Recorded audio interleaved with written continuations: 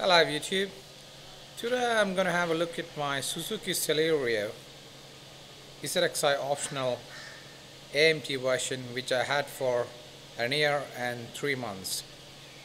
I'm selling this car off since I'm buying a Maruthi Suzuki Baleno CVT automatic, and I thought should do a review since I had this car for more than a year and let the viewers know what are the positives and what are the negatives.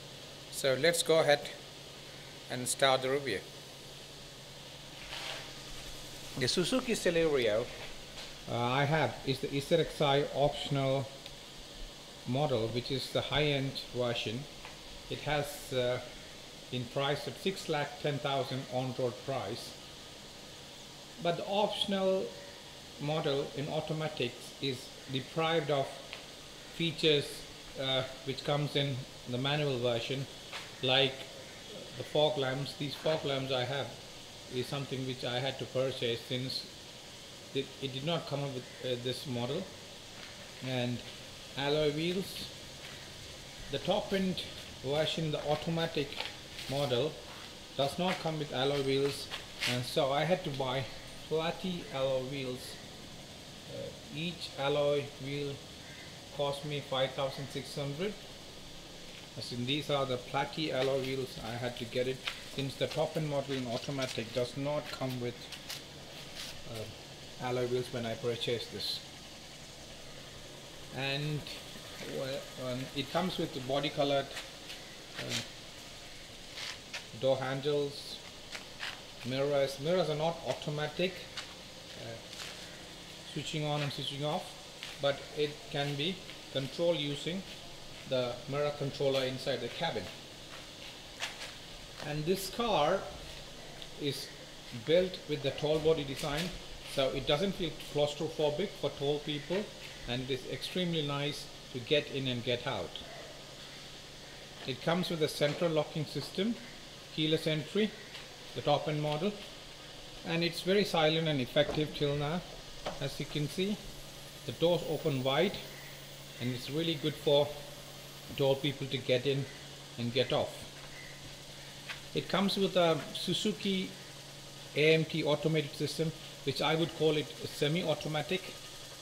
Semi-automatic since there is a small issue which comes up while you drive this AMT version cars of Maruti Suzuki. Unlike the CVT versions, when you're on uphill or starting the car on uphill or in a traffic block in an uphill position, you have to make sure that the car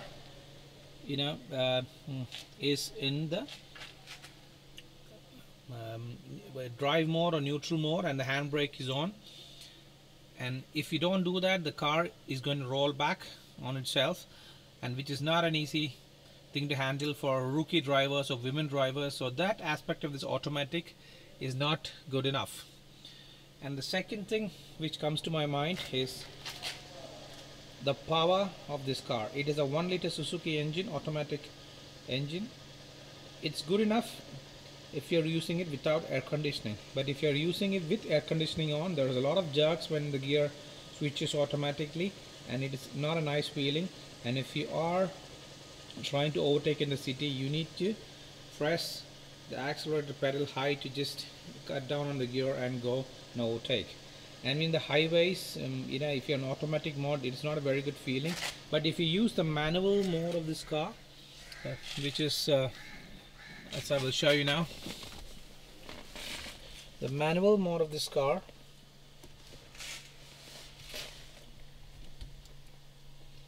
as you can see here,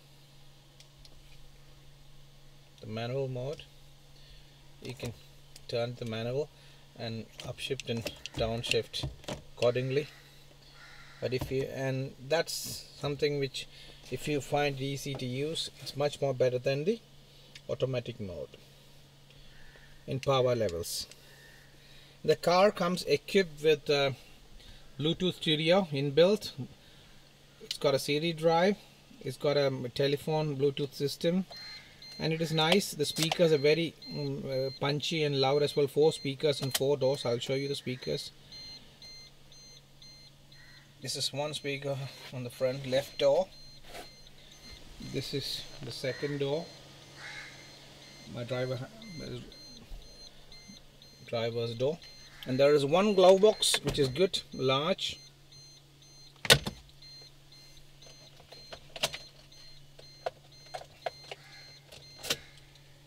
And there are storage spaces on the doors, left door. The storage space on the right door. 2 bottle cup holders, but the bottle cup holders are not very good for big bottles. If you have a big bottle, the only option is to this big bottle. And in the series system, you have a cigarette lighter in, and there is a USB in, and there is a 3.5mm in as well. And there is another option where you can use the car for streaming your Bluetooth music from your smartphone. And let's look at the dial now. The dial is pretty decent. It's got a lot of functionalities. With the camera focus, camera is trying to focus, but it's going to now it's almost focused.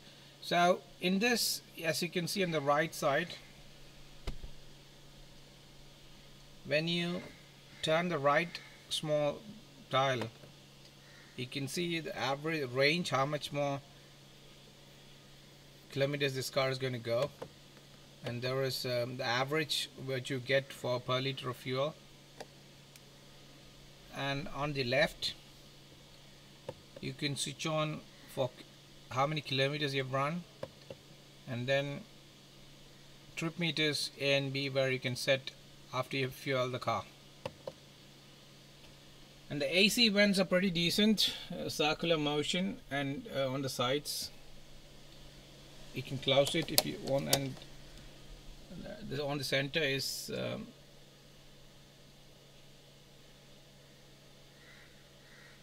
horizontal ones. So pretty good infotainment system, even though there is no touch LCD for a top-end version. Now I would like to talk about the suspension of this car. The suspension in the beginning was really very good, and I could actually manage a lot of comfort while I was driving through rough terrain. But after using it for such a long time, and not a long time, 1 year and 3 months, I have to say the suspension has actually gone a bit wobbly, and it's not very comfortable sitting at the back. So that's a big drawback. What I felt, that the suspension of this car is not up to the mark after using it for more than a year. Big drawback for me, and that's something people buying this car need to actually look into. And the back side of this car,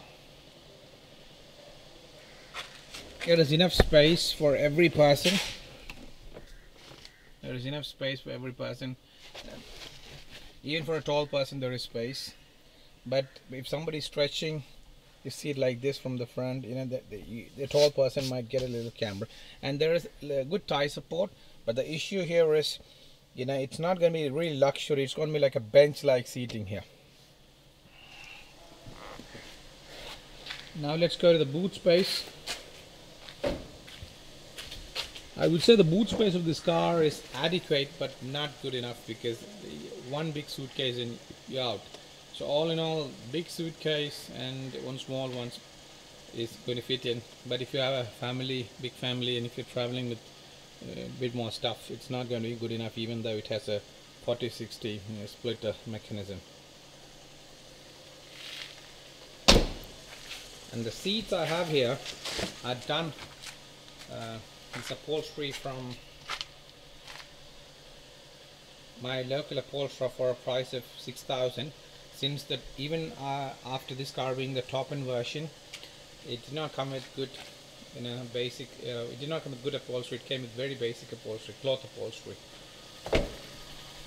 So for me, even after buying this top end version, I would say people should be careful on these constraints. This top end version, when I purchased this, it didn't come up with the fog lamps, it didn't come up with the alloy wheels, it didn't come up with good upholstery, and that's something which is included in the normal manual version. So if you're buying this car, you should be aware of it. The top end version does not come with all these things. You have to make sure that you purchase the alloy wheels and fit the fog lamps, and you have to do it. Go to an upholstery shop if you have to have better upholstery. So all in all, this car has been good, but not very satisfactory, but satisfactory in many other levels. The fuel economy I got from this car is around 13 kilometers, 12 to 13 kilometers in the city. I always use air conditioning, and the highways I get around 18 to 19. So that is the real mileage I get from this car.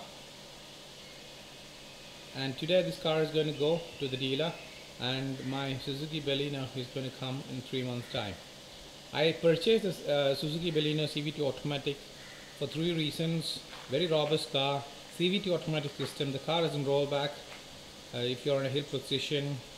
Even though the economy might be a bit more less, the engine is a bit of beauty to actually enjoy, and all these aspects made me choose the Baleno. And Baleno is one of the few cars in Maruthi Suzuki stable which comes with an CVT automatic system.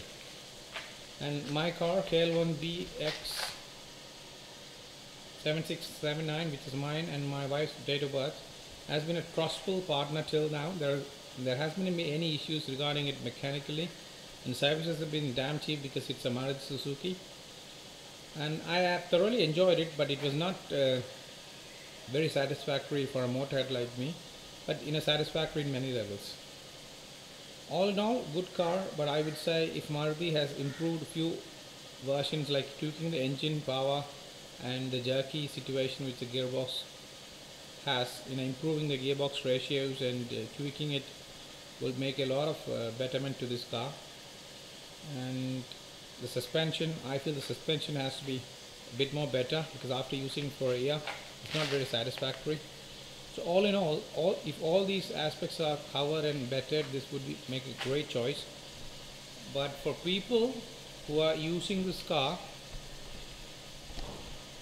or planning to use this car, planning to use this car, I would say if you are looking for a car which has got an automatic and a subpar power train, this is fine. And if you are not worried about too much of acceleration, or if you're not worried about too much of swift overtakes, this is the good car. And it is spacious, and it comes with a good economy as well for automatic. But if you're looking for a bit more powered vehicle, a bit more performance and features coming with the top end version of other manual cars of the same kind, I would say, or even automatic of the same kind, I would say this is not a right choice, because I would say I got it for 610, but I should have got the alloy wheels and upholstery inclusive, but I have not received it because the Nissan Micra comes with all these things inclusive.